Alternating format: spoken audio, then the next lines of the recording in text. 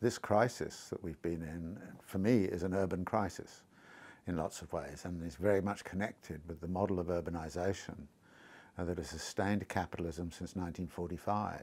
What's happened since 1945 in the United States is the United States has got out of depression, recession conditions by building houses and filling them with things. And it's done it through suburbanization and the like. Now, where did this crisis we're in come from? It came from a subprime crisis in housing, but it's also an indicator that the suburban solution to absorbing surplus capital, which has been going on for the last 50, 60 years, has probably reached an end point in the United States, and we can't do that anymore. We cannot get out of this crisis in the United States by building more houses and filling them with more things. It's not working that way. So there's a very, very strong relationship between, if you like, the health of an economy and the dynamics of urbanization. And when the dynamics of urbanization go bad, then the economy goes down. And we've had a lot of evidence of that over the last 20 or 30 years. And interestingly, the only part of the world that's doing okay right now is East Asia, focused on China. And what is China doing? Building cities like crazy, it's building houses and filling them with things for a rising middle class. So in a sense, the kind of solution the United States had in 1945 to its depression conditions of the 1930s is now being transferred to China. So this relationship between urbanization and what's going on in the economy in general is a very important thing to look at. In the midst of a crisis, you've nearly always got surplus capital and surplus labor side by side, and there seems to be no way to put them back together.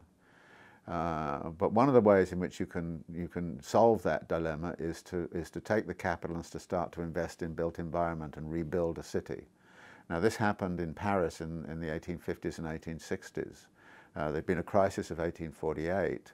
And then Louis Napoleon came to power and looked at the situation and said, I've got to get out of this economic crisis. How am I going to do that? Well, let's build all these new boulevards. Let's build all of this new Paris. So what we look at now when we go to much of central Paris is what was done during that period. And so that actually employed the capital and employed the labor. We will see exactly the same thing going on in China right now. With a lot of surplus capital and a lot of unemployment, they're absorbing all of that in these vast infrastructural projects, building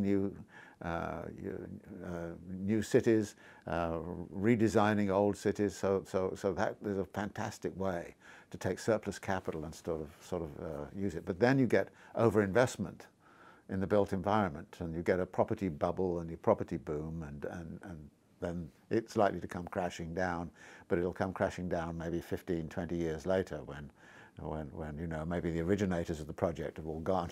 Urbanization helps you get out of crises, but it helps you get out by actually defining what the next crisis is going to look like. Suburbanization in the United States saved US capitalism after 1945. I think that's a general proposition I think I could sustain. It saved capitalism, but it saved it in such a way that it actually consumed a vast amount of land, a vast amount of energy. It set in motion a sort of dynamic of highways and automobile culture and all the rest of it.